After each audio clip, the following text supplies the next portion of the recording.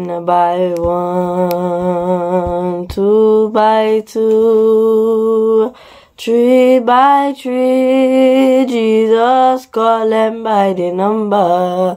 One by one, two by two, tree by tree, Jesus call them by the number. One by one, two by two, tree by tree, Jesus call them by the number. Pleasant good morning and welcome back to another morning devotion. Today you are here with none other than Sister Faith, and today I'll be exalting to you about the topic, I'd rather have Jesus. So, what does it mean? It means that no matter what circumstances, you choose God. So, for an example, you're choosing God is I'd rather have Jesus than silver and gold. I'd rather be His than riches untold. I'd rather have Jesus than houses or land. Those examples shows us how we commit to God in different ways. So, as I said, those examples shows how we commit to God in different ways. But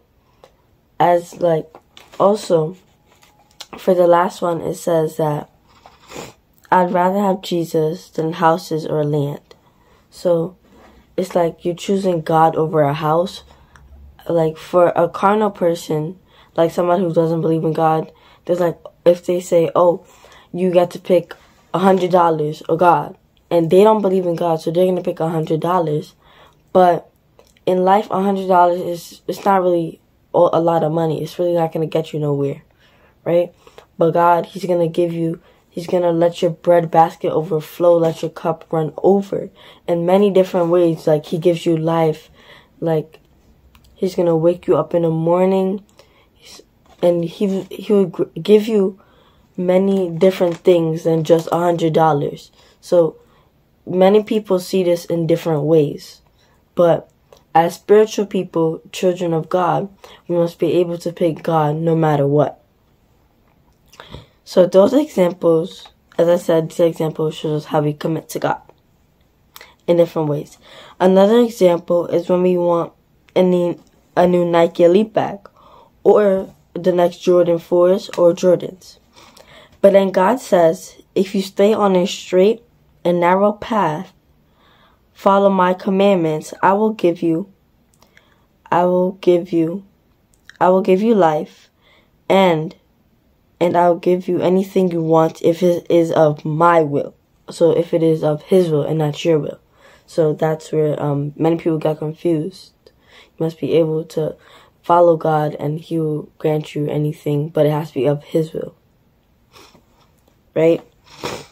So, but if it is, so it has to be of God's will. So, I will choose God. So, me personally, I'm choosing God. I don't know about you, but God, He has brought me through many trials and tribulations, many a dangerous toil and snare, where my life was almost gone and taken away before my very own eyes, and I'm only 13. So if I'm 13 and I could almost be cut off and gone in the next second, anything could happen to you. So with that being said, ask God to continue blessing you, continue keeping His light to shine upon you, that no weapon formed against you and your family shall prosper.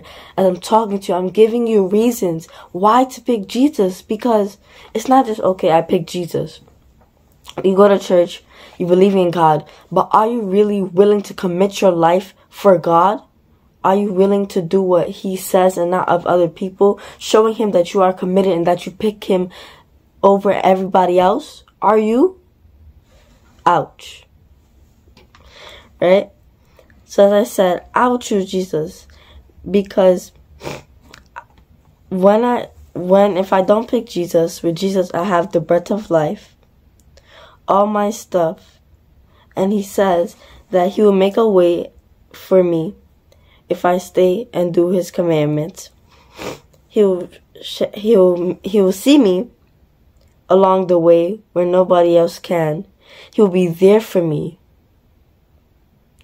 So that's why I choose Jesus. A scripture that talks about you rather having Jesus is John 3:15. And it says that whosoever believeth in him should not perish, but have eternal life. What does John 3:15 mean? It means that the purpose of Jesus' death was to give eternal life. God's promise is for anyone who would choose to believe on what Christ did on the cross was for them, which is why you should choose Jesus.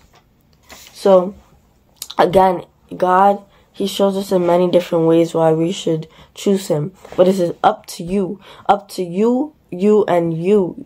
you yourself and I, to make that commitment, to make that last straw go on to God.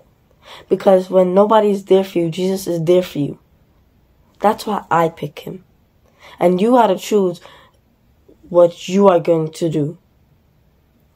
And as the scripture says, that whosoever believed in Him should not perish, but have eternal life.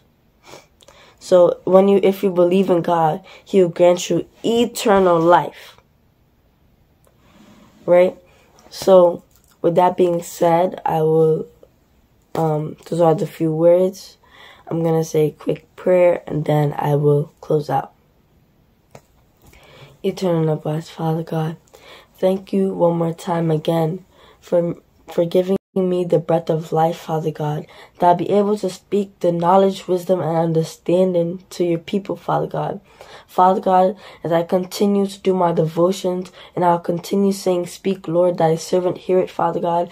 And this time, as I'm the message, I am the messenger, Father God, I ask that for people who are receiving the message, that they were able to take it in the right way and not the wrong way, Father God. For, as I said, that I'd rather have Jesus, Father God. Hopefully I made them come onto you and not draw away from you, Father God. Father God, I ask that you continue blessing them, continue to shine your face upon them, Father God. Let their light so shine, Father God, that they'll be able to see the glory inside of them, Father God. Father God, I ask that God can keep and protect them in no other name but in Jesus' almighty name. Amen. Thank you for watching this morning devotion. Don't forget to tune in tomorrow at 6 a.m. And if you miss it tomorrow, you'll get to watch it at any time. Bye.